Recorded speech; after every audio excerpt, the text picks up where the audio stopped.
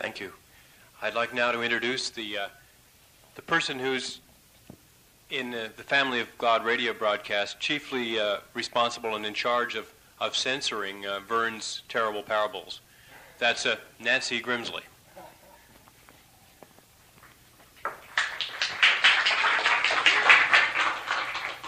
Thank you. Actually, what I'm really here to do is tell you just a little bit about the Family of God broadcast and the Family of God Foundation. The foundation sponsors the broadcast.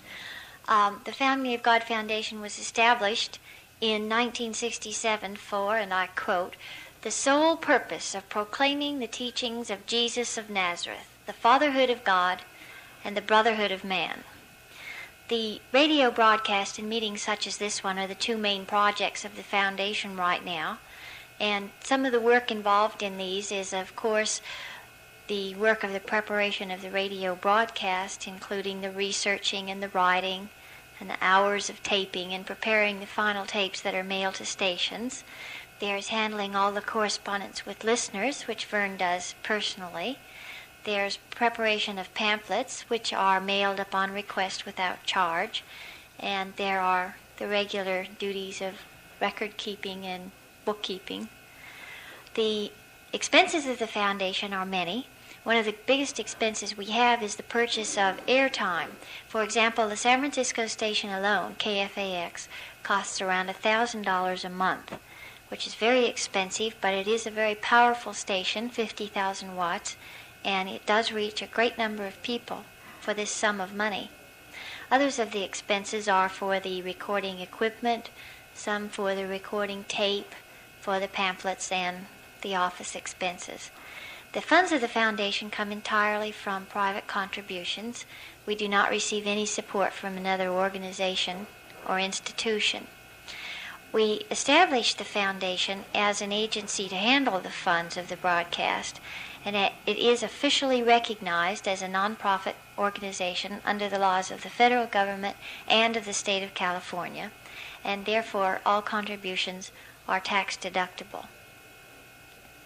Henry Ward Beecher, the God-knowing preacher of Civil War days, once said, "God asks no man whether he will take life. That is not the choice. He must take it. The choice is how." That choice is a part of life.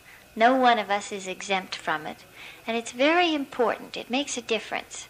John Ruskin phrased it this way, I think. He said, "The question is not what a man can scorn or disparage or find fault with, but what he can love and value and appreciate."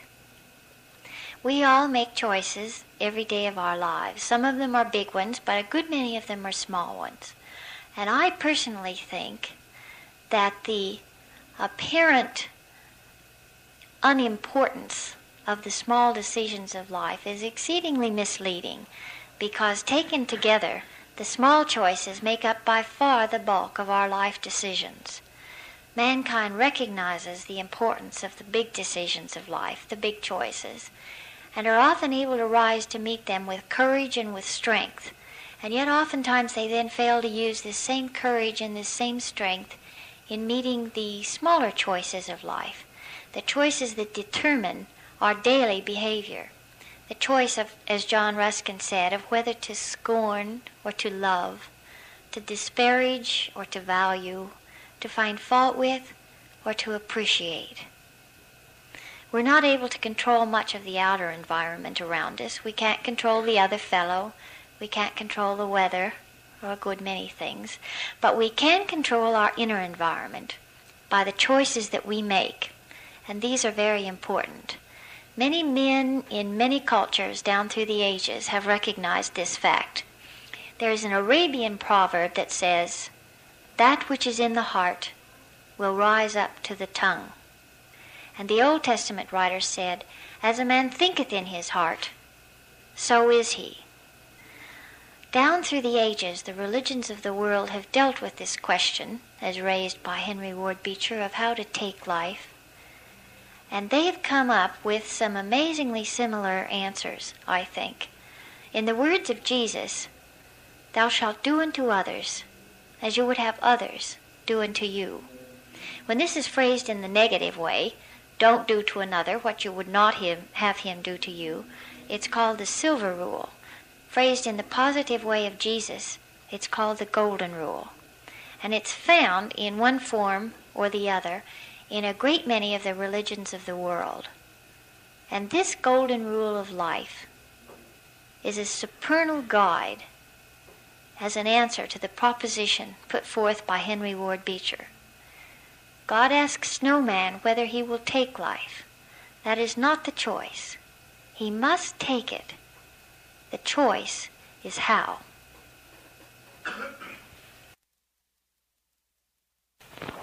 Thank you. And I want to say one other thing, too.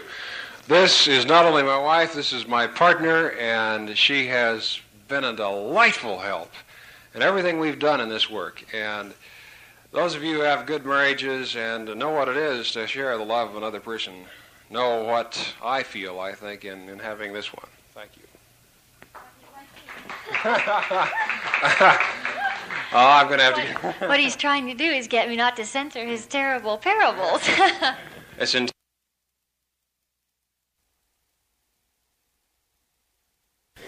In the Sermon on the Mount, Jesus said, "Ye are the salt of the earth. If the salt has lost its savor, wherewith shall it be salted? It is good for nothing but to be cast out and trodden under foot of man." In Jesus' time, salt was precious. It had been universally known for some time as a flavoring and a preservative. The salt preservation power, as a matter of fact, was the power that helped our ancestors carve out a good many of the wildernesses of the world. Salt has been used as a form of money. The Roman army even received a salt allowance, and our modern term salary is derived from an earlier form of the word salt. But the greatest culinary asset of salt is in its ability to enhance the flavor of other foods, and it only takes a very small amount to do this. For example, in the average cookie recipe, one uses around 2 cups of flour and around 1/2 teaspoon of salt. This is only a very small bit, but it makes a very big difference. Now, if Jesus had said, "Ye are the flour of the earth," I think we would have been justified in interpreting him to mean that great quantities were necessary for effectiveness. But he didn't say this. He selected the term salt. And in that same discourse, he went on to say, "Love your enemies. Bless those that curse you. Do good to those that hate you, and pray for those that despitefully use you. If you love only those who love you, what do ye more than the others? I say unto you, you should repay evil with good."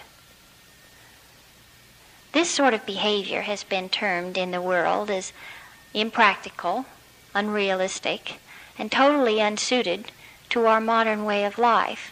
But to my way of thinking, this sort of behavior is exactly the salty savor this world has need of. Oscar Wilde once said, "The cynic knows the cost of everything and the value of nothing." The cost of salt, right now, is quite minimal. I looked up my last purchase at home, and I was able to get 26 ounces of salt for 13 cents, and that works out to be 2 ounces of salt for 1 penny. It's indeed quite minimal.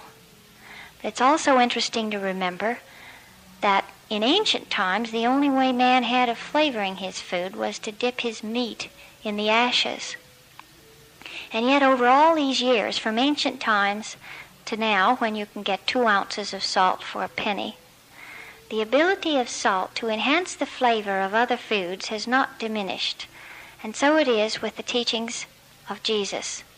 Their ability over all these years to enable men to go out and live their lives by the power of love has not diminished. As Jesus said, "If ye love only those who love you, what do ye more than other men? But I say unto you, you should be able to repay evil with good and love your enemies. And it is in this manner that the earth is salted."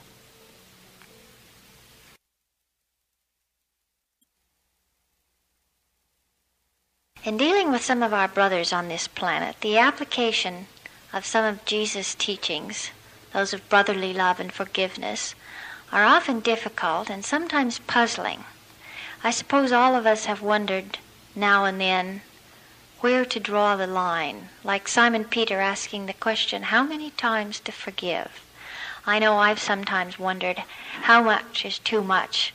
Doesn't there come a point when one needs to set a limit?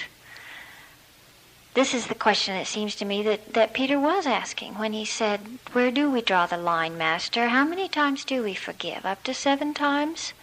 And I can sympathize with Peter in asking that question, because 7 times can seem like quite a bit. If one is called upon to forgive another 1, 2, 3, 5, 7 times, and then is called on yet again, one could begin to feel a little bit exasperated. But Jesus said we shouldn't forgive just 7 times, but 70 times 7. In other words, he said we should forgive, period. And he did this himself. Even when he was put to a most unjust and humiliating death, he was able to say, Father, forgive them, for they know not what they do.